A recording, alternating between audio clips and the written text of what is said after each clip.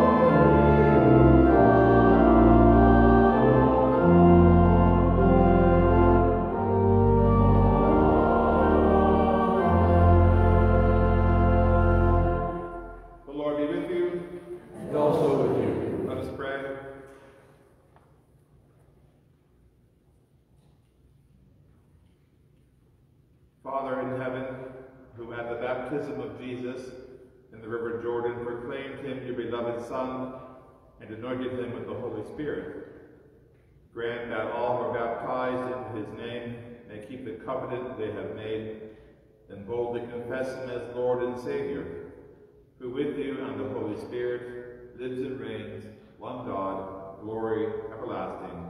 Amen. Amen. Please be seated for the readings.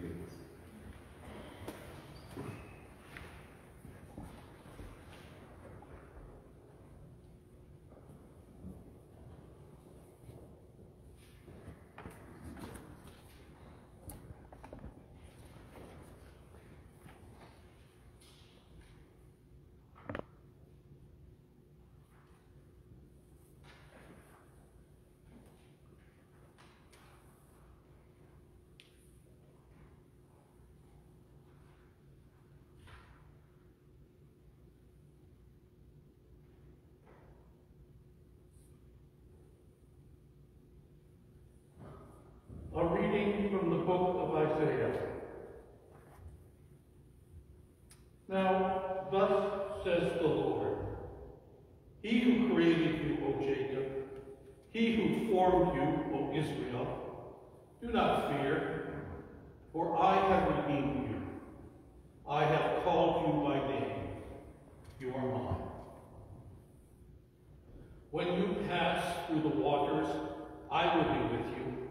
And through the rivers, they shall not overwhelm you. When you walk through fire, you shall not be burned, and the flame shall not consume you. For I am the Lord your God, the Holy One of Israel, your Savior. I gave Egypt as your ransom, Ethiopia and Sheba in exchange for you. Because you are precious in my sight and honored, and I love you. I give people in return for you, nations in return for your life. Do not fear, for I am with you. I will bring your offering from the east and from the west, and I will gather you. I will say to the north, give them up, and to the south do not withhold. Bring my sons from far away, and my daughters from the ends of the earth. Whoever is called by my name, whom I create for my glory, whom I formed and made. The word of the Lord. Thanks be to God.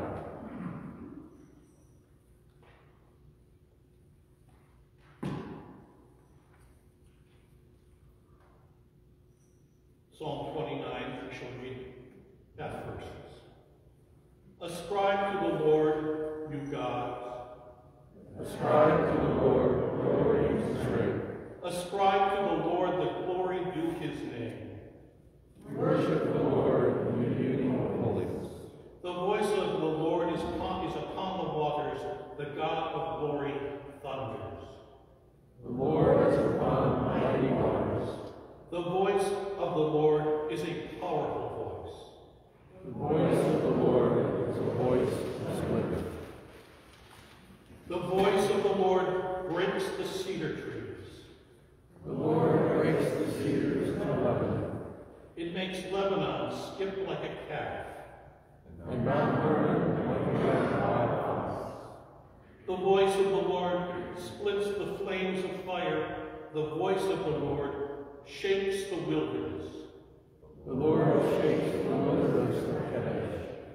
The voice of the Lord makes the oak trees writhe. And strips the forest bare. And in the temple of the Lord, all are crying, glory, glory. The Lord sits enthroned above the flood. The Lord sits enthroned as King forevermore. The Lord shall give strength to his people. The Lord shall give his people the blessing of peace.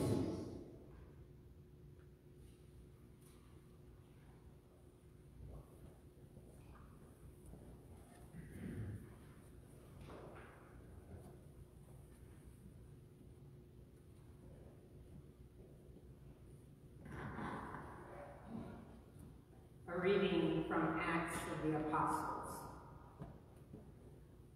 The apostles at Jerusalem heard that Samaria had accepted the word of God. They sent Peter and John to them.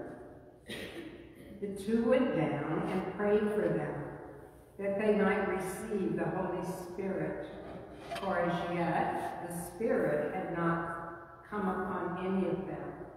They had only been baptized in the name of the Lord Jesus. Then Peter and John laid hands on them, and they received the Holy Spirit. The word of the Lord. Thanks be to God.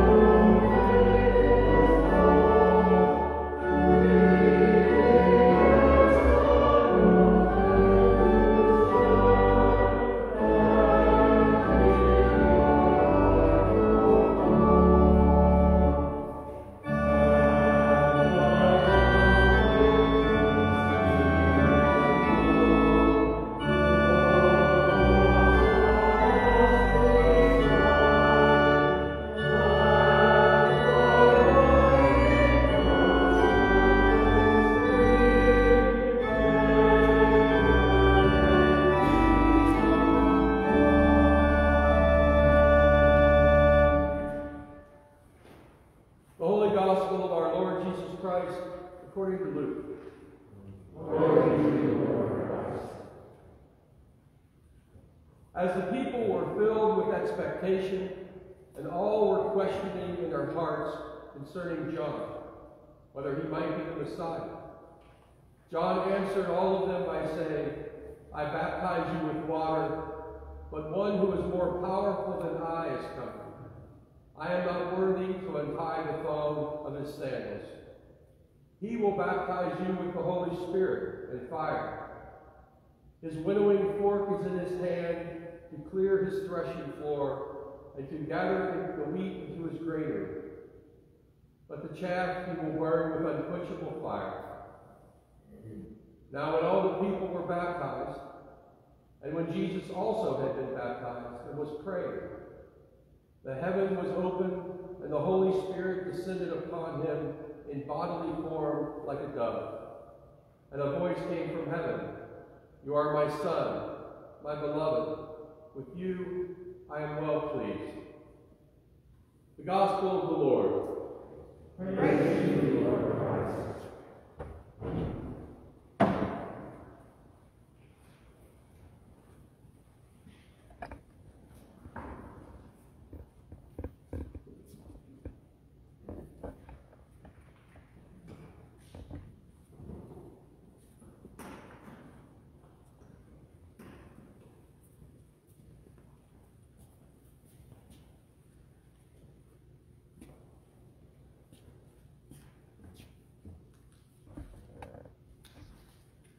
Let us pray.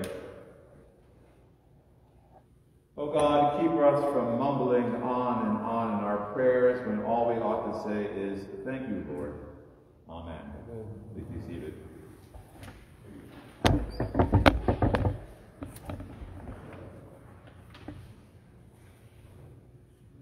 It's always sort of what do you do when you visit a place. You take up this valuable time talking about your favorite subject, or do you jump right in? I think we're going to jump right in. Perhaps we'll be together a few weeks, so I'll reveal myself as we go along. For it is good to be here at the beginning of the year, and it's good to be here on the day of remembrance, in which we will reaffirm and we will do what Jesus did in a very visceral way by promising and by acknowledging our belonging to God, our faith in God, and then going from there. It's a good time to think about being in this place and being with these readings and being with the imagery of Christ being baptized at the beginning of the year, when we probably have, maybe if we still do that, generally have resolutions, right? Who's made resolutions this year? Choir, this is going to be awkward with you all behind me. But the story of the church is the choir always backs the priest, right? So you're behind me 100%, right? And so we'll say these resolutions, we resolve to keep promises of the baptismal covenant when we do the next part of the service, and we will incorporate those, I hope and think, into our daily life and going forward from January 9th into the days ahead. I was a little off-put, I confess, when our deacon told me that today we're going to celebrate the baptism of Jesus and not Epiphany. I love Epiphany, as many people probably do, because the outside world comes into the manger scene, and then the explosion happens, and there's a good bit of theology that says once that happens, Christ is known from the beginning of time to the end of time. Sort of this revelation is made. But the opposite today is we are here getting water and wine fed to do the opposite. Instead of coming to see Jesus, we claim and we will proclaim that we know Jesus, and then we are to go out into the world doing what we said we're going to do. And so there's a loaded word in the gospel passage today that says, I think maybe this isn't going to work. Let's just cut this. there's a loaded word in the passage today that says expectation, right? And resolutions and expectations are different things. So the people going to go to John resolved to do anything. They went to John in the expectation that something great was going to happen, something big and different was going to be going on in the world than what had happened. They were looking for the Messiah, they were looking for a way out, they were looking for a new way of being. It's fraught with expectation. And my understanding of this scene has changed over the years as my understanding of John the Baptist has changed. Once upon a time, I was along with everybody where that scene where the people come to the banks of the Jordan, and John says to them, what did John say to them? The people come to John the Baptist, you hear it in Advent, and he says what? Get behind me. No, he says, you brood of vipers. Right? And we hear that angry tone and that accusing tone and that you brood of vipers. And I was all in on that for years, and we'd like to have those pieces of scripture where we can get a little righteous justice out. We can get a little righteous anger out. We can be a little righteous condensation. But I had an epiphany, here's that word, a few years ago, that what if we changed John's tone to, you brood of vipers? What's a viper? A snake. Cold-blooded creature. What's a brood of vipers?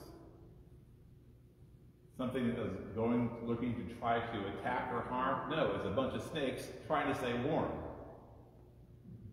So to think of John yelling at these poor creatures who've come to him for something different, for security and for warmth and for a new way of being, to yell at them and to charge at them is just out of sorts. So my thinking on John changed a few years ago. And now when I hear John the Baptist, it's not terms of accusation, it's not terms of condemnation, it's invitation and tell me your story. Tell me your story. Who brought you here today? Why are you here today? Why are you passing by that font? Why are you coming to this table? Right? Because there's expectation rather than resolution.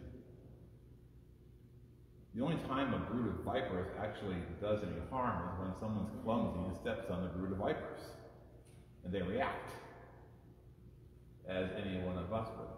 So my whole understanding of John has changed, just as going from that point, other pieces of the story have changed as well. There's a lovely, beautiful essay that was written years ago that argued that the angels on the hills of Bethlehem were not there to protect the Christ child, because guess what? God doesn't need protecting. The angels were on the hillside of Bethlehem singing praises to God because they were no longer were God's army. They had an expectation that their whole way of being was different with this new entity called the incarnate Word, called Christ. So my understanding of John has changed, and so my understanding of the angels on the field of Bethlehem has changed, and so too my whole idea and understanding. I'll own this. You can think I'm whatever after we can talk about those later on. But the whole manger scene is he's not out in a cave. He's not out in a stable. Where is the manger in Middle Eastern homes? Anyone? It's right in the middle of the house. It's right in the middle of the family. The inn part of the story can also be translated, the guest room was full, which means we just come off a season of maybe relatives visiting us. The first relative that gets to the house gets the best spare room, right? Mary and Joseph, heavy with child, got there late and had to lay him in the manger, right at the center of the house. So what does that do? We no longer have God's prophet castigating and challenging and demeaning and hurting people with his words. We no longer have the angels who in the Old Testament and other apocryphal stories are used as God's soldiers, and we no longer have Jesus out there, but right here in the midst of the center of everything. So I preface those understandings I have because when I read this passage from Luke today, you'll note perhaps too, there's a part missing. It skips over something. And it was interesting that as I was driving down here this morning, I listened to lots of Doctor Who music, but I also listened to lots of American gospel music. And I was thinking, as I was driving along 70, I came 70 to 127, and I noticed I passed Dayton. And I was getting closer to the Indiana border. And I thought at the time when I was in seminary and assigned to Christ Church Springfield, that Bishop Price was there, and he was preaching, and he got up in the pulpit and he said, "I have great news.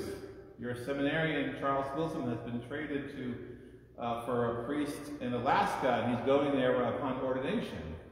And I thought, because last year I served in Urbana for a year, which is west of Columbus, and now I'm out here, which is west of Columbus, so I guess I'm working my way to Alaska. But the greater point I'm getting to is, when I Googled Map how to get here, all I saw was a compact vision of how to get here. I didn't see relational stuff like Dayton or Indiana or anything else. And so to me, I'm just, okay, this blue line to this blue line, and then blew it out contextually. It's like, oh, here I am and all this stuff. So let's blow this gospel out contextually and read the part that's missing, because I think it's pretty important. I grilled our deacon on it earlier. He failed miserably. No, he didn't fail miserably. You what do they say? You kept the party line. How about that?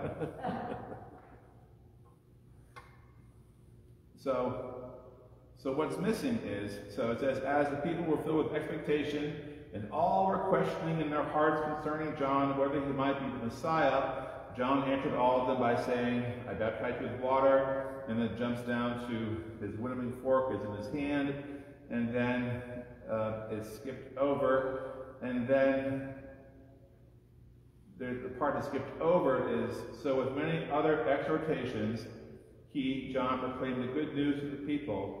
But Herod the ruler, who had been rebuked by him because of Herodias, his brother's wife, and because of all the evil things that he had done, added to them all by shutting up John in prison. Okay? That's the part that's left out. So what did we hear today? We heard his winnowing fork is in his hand to clear his threshing floor and to gather the wheat into the granary, but the chaff he will burn with unquenchable fire. And then, now when all the people were baptized, and when Jesus had also been baptized and was praying, the heaven was opened, and the Holy Spirit descended upon him in bodily form like a dove, and a voice came from heaven, You are my Son, the beloved. With you I am well pleased. What does that mean? What could it mean? We're talking about changing perspectives and ideas. What does that, adding that piece in, what does that mean?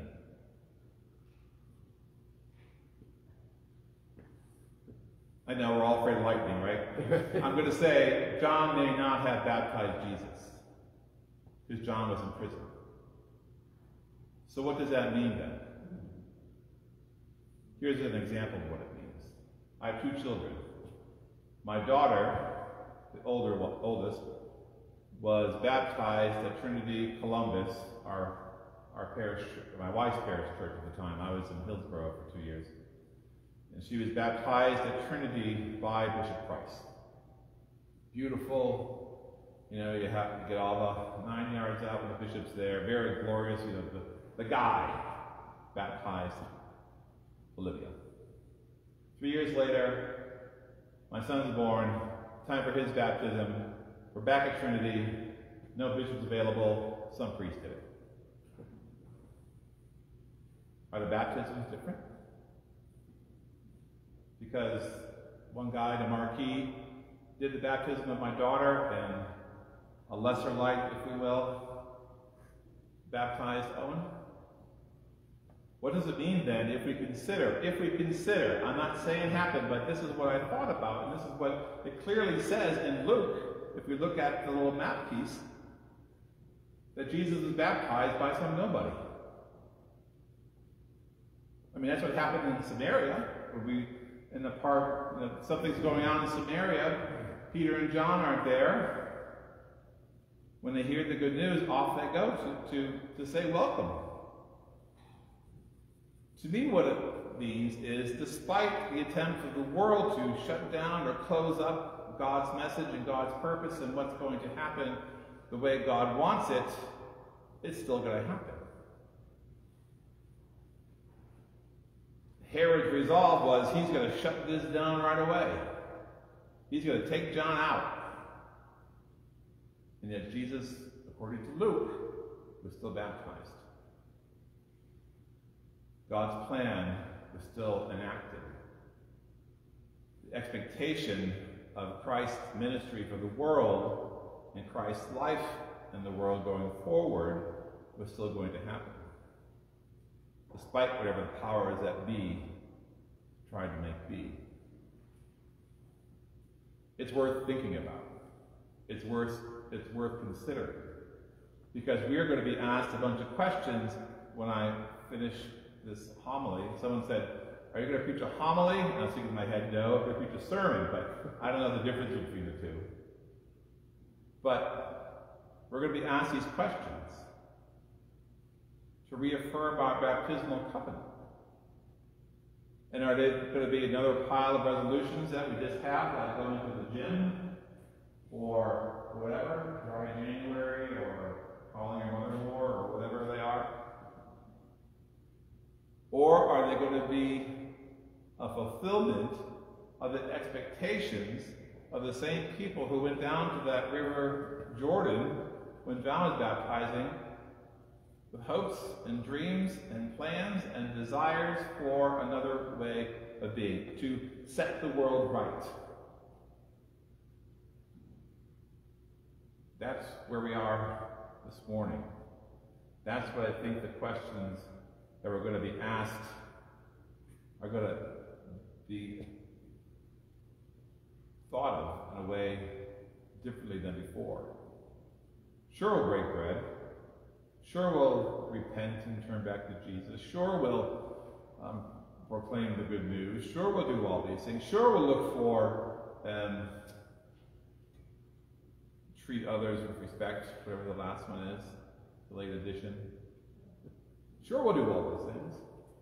But how will we do those things? Who around us needs to hear those words? Who around us needs to be invited to this table? Who around us needs to be treated with more respect? Otherwise, there's so many just gestures or ideas, or, if I may say, a sign in the law.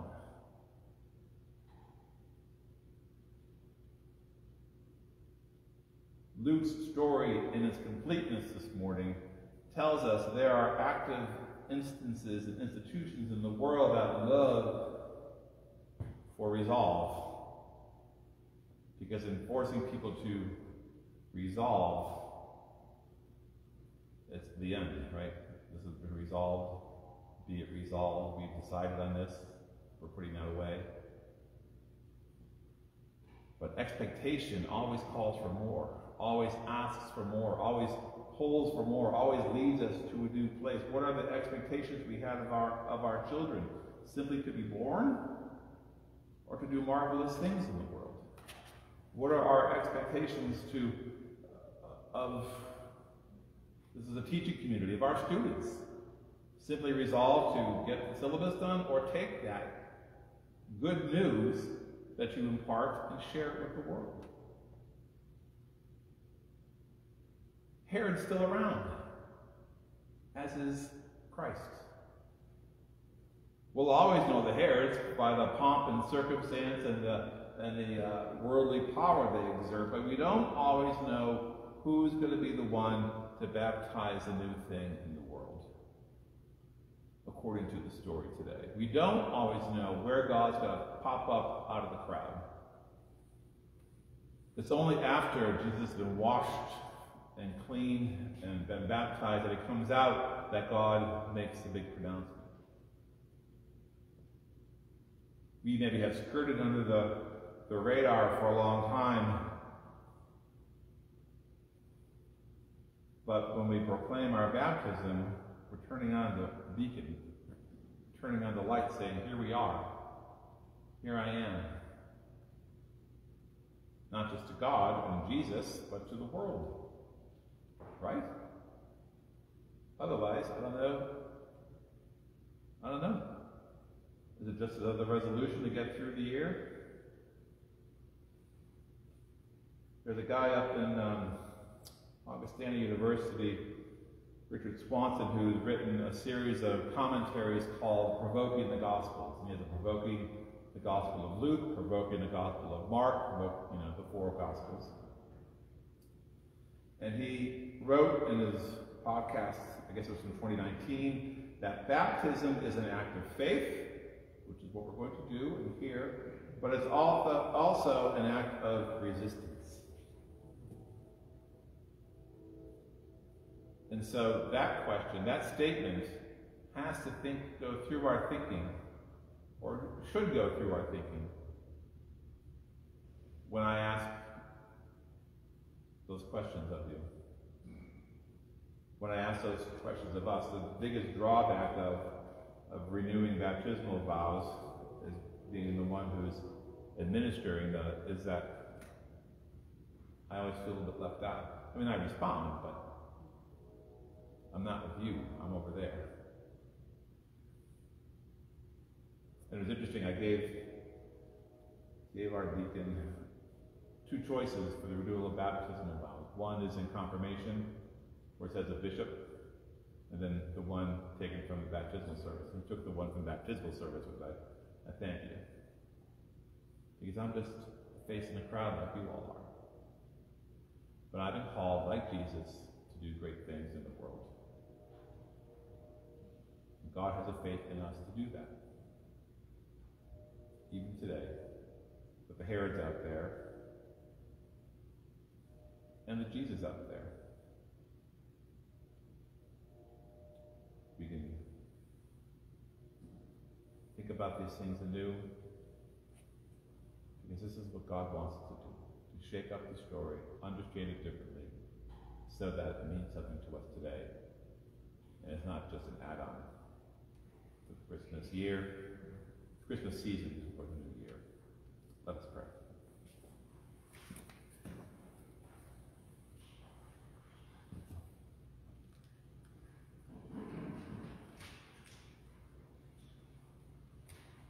O God, your word instructs us to be ready to give an answer for the faith that is within us. When that time comes, O God, make us bold to proclaim that your love surpasses human knowledge. Let our answer be actions that mirror your love. Amen.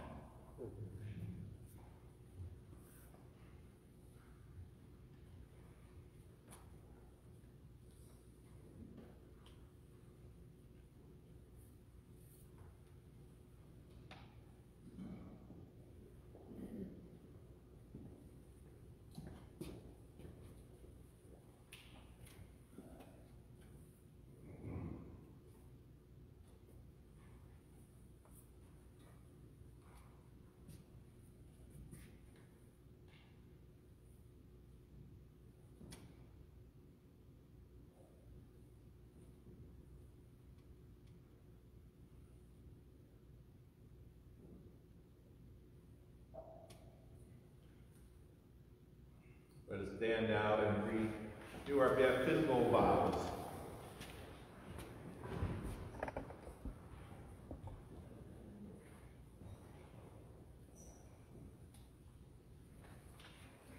Do you reaffirm your renunciation of evil and renew your commitment to Jesus Christ? I do. Do you believe in God the Father? I believe in God, the Father Almighty, creator of heaven and earth. Do you believe in Jesus Christ, the Son of God?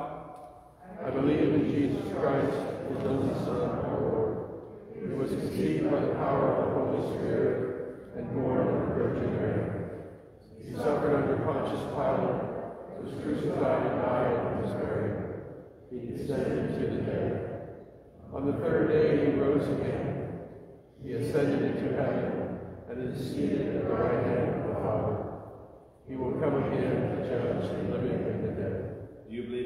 the Holy Spirit. I believe in the Holy Spirit, the Holy Catholic Church, the communion of saints, the forgiveness of sins, the resurrection of the body, and the life everlasting.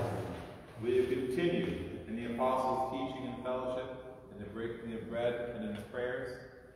I will, with God's help. Will you persevere in resisting evil? And whenever you fall into sin, repent and return to the Lord. I will, with God's help. Will you proclaim by word and example the good news of God in Christ? I will, with God's help. Will you seek and serve Christ in all persons, loving your neighbor as yourself? I will, with God's help. Will you strive for justice and peace among all people and respect the dignity of every human being? I will, with God's help. May Almighty God, the Father of our Lord Jesus Christ, who has given us a new birth by water and the Holy Spirit, and bestowed upon us the forgiveness of sins, keep us in eternal life by his grace. In Christ Jesus our Lord. Amen.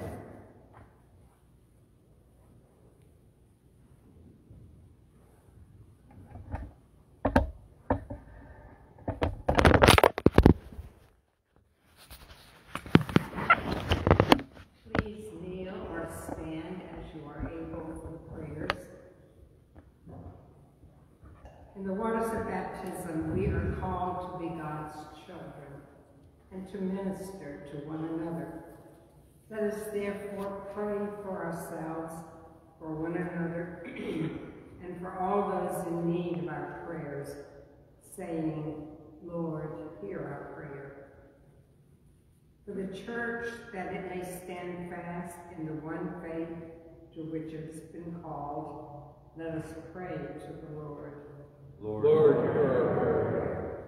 For the world, that our conflicts may cease, and that peace may reign in this new year, let us pray to the Lord. Lord, hear our prayer. For all Christians who have been baptized into the one family of faith, that our lives reflect the forgiveness and love which was first shown to us, let us pray to the Lord. Lord, hear our prayer. For all who are blind to the injustices of our world, that their eyes may be opened and that they may work for an end to oppression and injustice, let us pray to the Lord. Lord, hear our prayer. For this community of faith, that we may love and serve one another in the same way that Christ loved and served us, let us pray to the Lord. Lord, hear our prayer. For the sick, especially those affected by the ongoing pandemic, that their sickness may turn to health, and they may once again join us in our work and worship. Let us pray to the Lord. Lord, hear our prayer. For the faithful who have gone before us, especially Peter and Paul, that we may follow the example of their lives and be reunited with them in the joy of everlasting life. Let us pray to the Lord. Lord, hear our prayer. Almighty and eternal God, ruler of all things in heaven and earth, mercifully accept the prayers of your people and strengthen us to do your will through Jesus Christ our Lord. Amen. The service continues on page 360 of the prayer book with the confession. Let us confess our sins to God and our neighbor.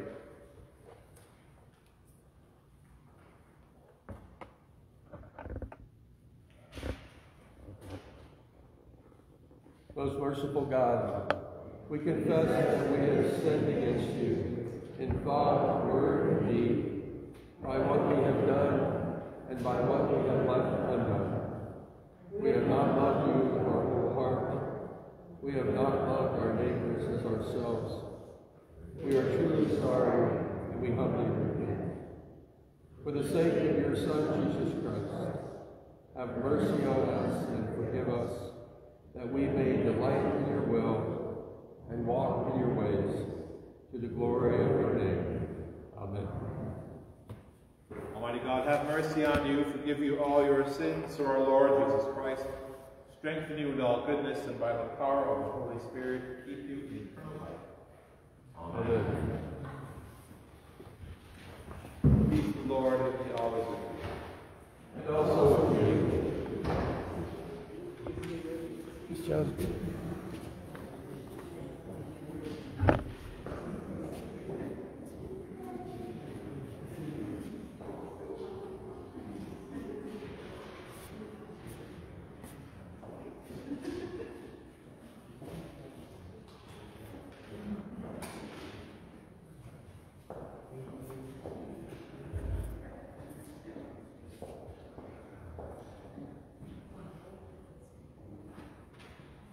Just a couple of quick announcements. As you've heard, I think in the prayers of the people, Peter DeHooden passed away on Thursday, and his daughter Susan's with us this morning. Welcome.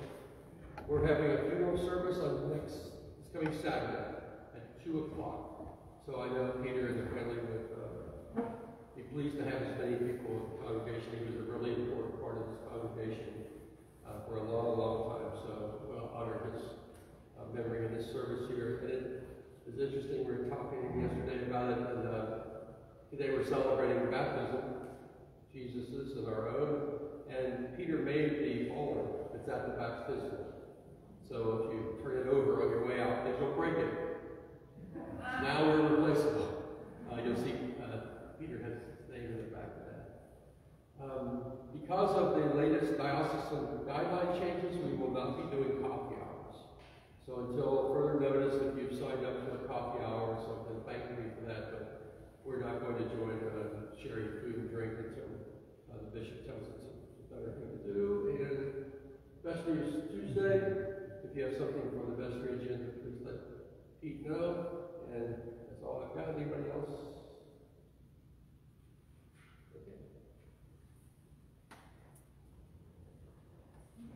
Just a couple of words. I live in Columbus, and when I'm not visiting churches on Sundays, I serve as a chaplain at Mount Carmel East Hospital and Mount Carmel Grove City Hospital. So I've been doing that for about a year. I've been in several parishes throughout the diocese and have not been here, so bucket list cross off being here. Lovely, beautiful building, lovely welcome. Thank you. I look forward to being with you for the next 4 weeks. Walk in love as Christ loved us and gave himself for us as an offering of sacrifice, praise, and thanksgiving to God.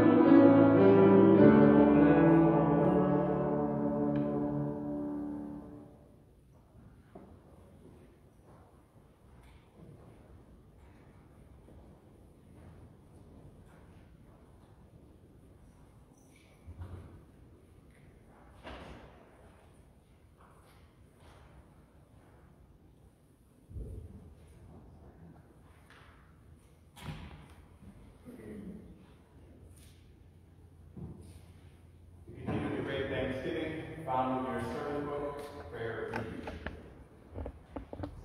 The Lord be with you. And also with you. Lift up your hearts. We lift them to the Lord. Let us give thanks to the Lord our God. It is right to give God thanks and praise.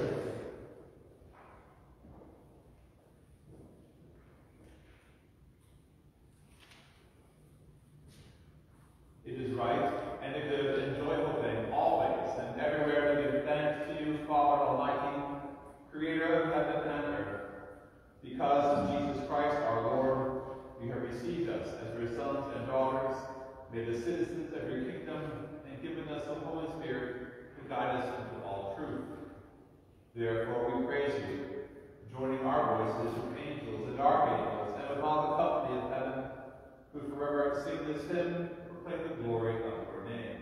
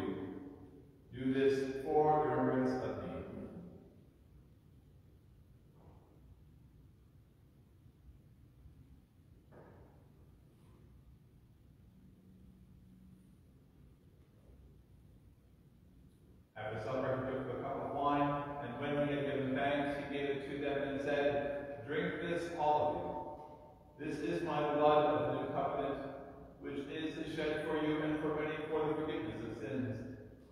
Whenever you drink it, do this for the remembrance of me."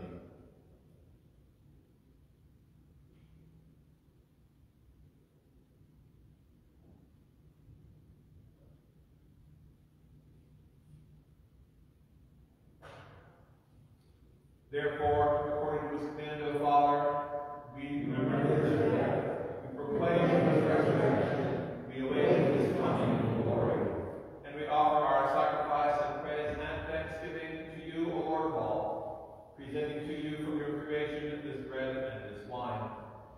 We pray, dear God, to send your Holy Spirit upon these gifts, that they may be the sacrament of the body of Christ and his blood of the new covenant.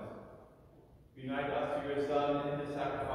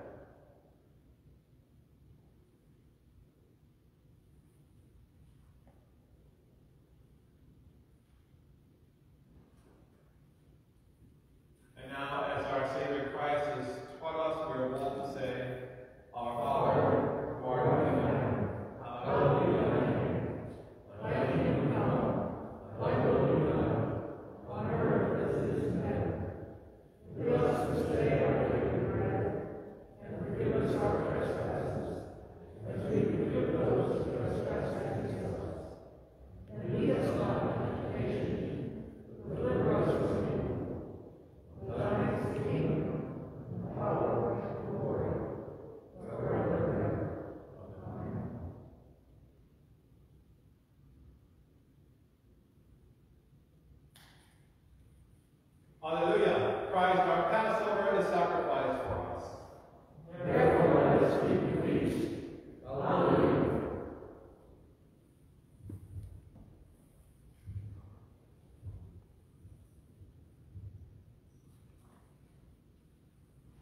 The gifts of God for the people of God, take them in remembrance that Christ died for you, and feed on him in your hearts by faith with thanksgiving.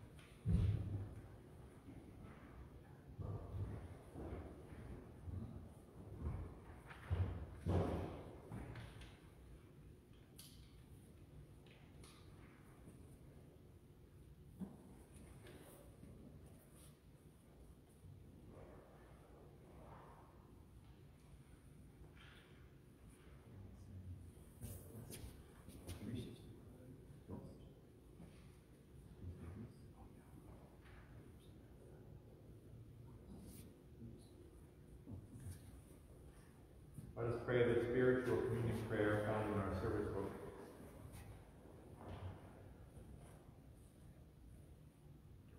My Jesus, I believe in Christ and the most holy sacrament. I love you with all things, and desire to receive you amongst the soul, since I confess you as receiving the sacrament. Come and be spiritually with my heart. I embrace you as you are already there, and unite my soul with you. Never let me with your Amen. The First Communion Prayer can be found on page 365 of the prayer.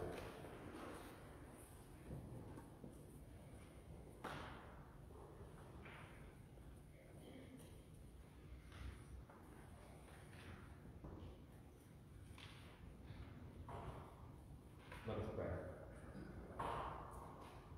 Eternal God, Heavenly Father, you have graciously accepted us as living members of your Son, our Savior, Jesus Christ. And you have fed us with spiritual food in the sacrament of his body and blood. Send us now into the world of peace, and grant us strength and courage to love and serve you with gladness and singleness of heart. Through Christ our Lord. Amen.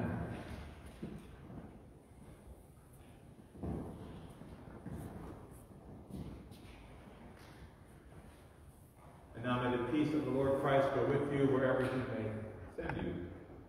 May he guide you through the wilderness, protect you through the storm. May he bring you home rejoicing at the wonders he has shown you. May he bring you home rejoicing once again into these doors. And may God bless you on this journey. In the name of the Father, and of the Son, and of the Holy Spirit. Amen. Amen.